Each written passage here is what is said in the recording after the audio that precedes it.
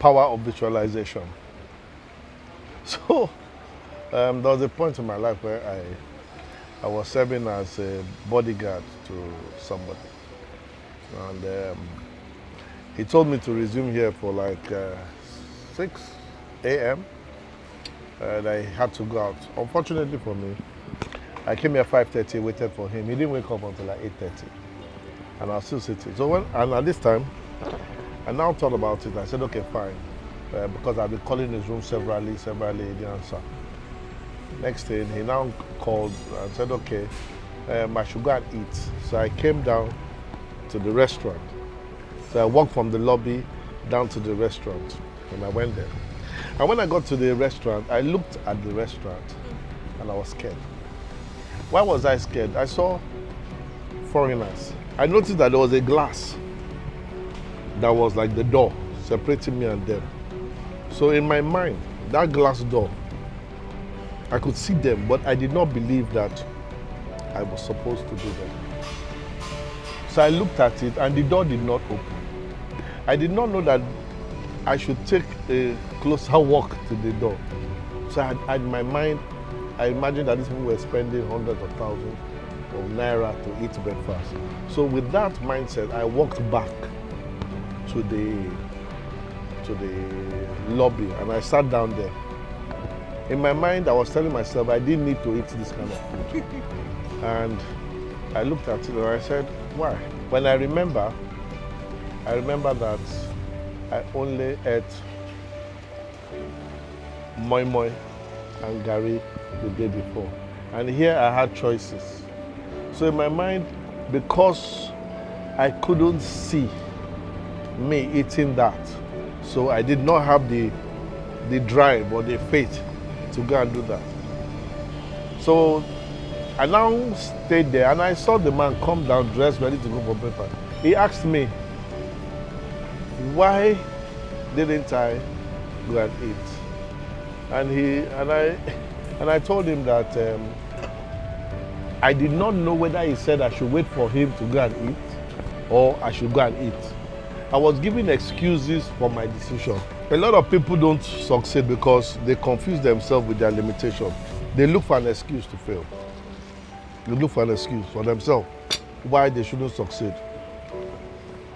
So we now went into the restaurant and I took just a piece of yam and sauce and I went back. So he asked me, why didn't I take more? I said, I'm not very hungry. He now went, he got good food. He took pepper soup and bread, came back, he ate, took vegetables, and he took his, I took fruits and started eating. Then he went back, and all this while he was watching me whether I was going to go back. And he asked me that why don't I want to eat? I told him I didn't want to spend his money too much. He dropped his food and he taught me a lesson in my life. And what was that lesson? He said, King, let me tell you something. The problem is not this place, not restaurant. The problem is you. That's what he told me. And said that whether you know it or not, the same amount I am paying is what you will pay. Whether I eat 1 piece of yam or 30 pieces of yam, it's the same cost. Yes. I went back. No, I hate everything. Bread, bring. Tea, bring. Fruit, bring. Salad, bring. Fish, bring. Rice. I have to eat. It may be funny, but is it possible that maybe that we are limited because of ourselves and not knowing that the cost of buying a private jet and the cost of buying a 504 is actually the same thing. Just your mind. Stop limiting yourself. I was begging that the man should invite me the next day. Let's repeat it.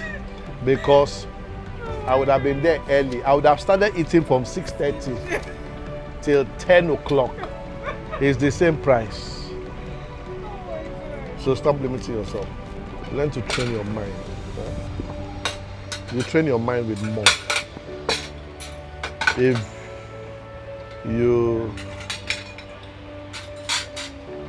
you live in a flat visit people who live in duplexes. Yes. It's a waste of time. Dealing and relating with your mate is a waste of time. All you are doing is just fraternization. Yes.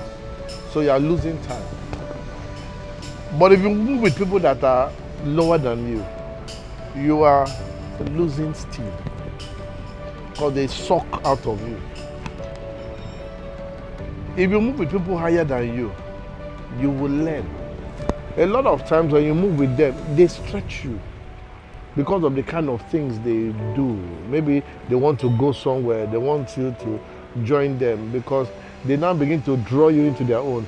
What will happen is that you become the last in their category, but you will improve. Let me give you this takeaway. You see, put yourself on 12 months. And what would you like to achieve at 12 months?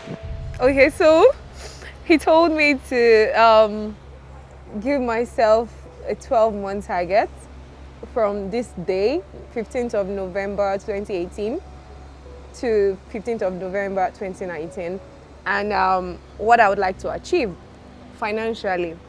And I gave myself a 10 million naira target, right? And then he told me... Remember you said 5 or 10? I said between 5 to 10 million, actually. And he chose 10? And he chose the upper 10 million. And he said multiply it by 2, which is 20 million. And he said he would tell me to multiply that by 10, and that would be my target. That is 200 freaking million naira. And now I'm supposed to come up with a plan to make 200 million naira within 1 year. But I have a 10 million naira float in my head. Help me. Help me. And that is the power of visualization. Open your eyes and allow your imaginations to fly. Thank you for watching this video. It's short, but remember, if you are not a member, please subscribe to this page and click the notification button. It will help you and you will learn more. Have a fantastic day. See you soon.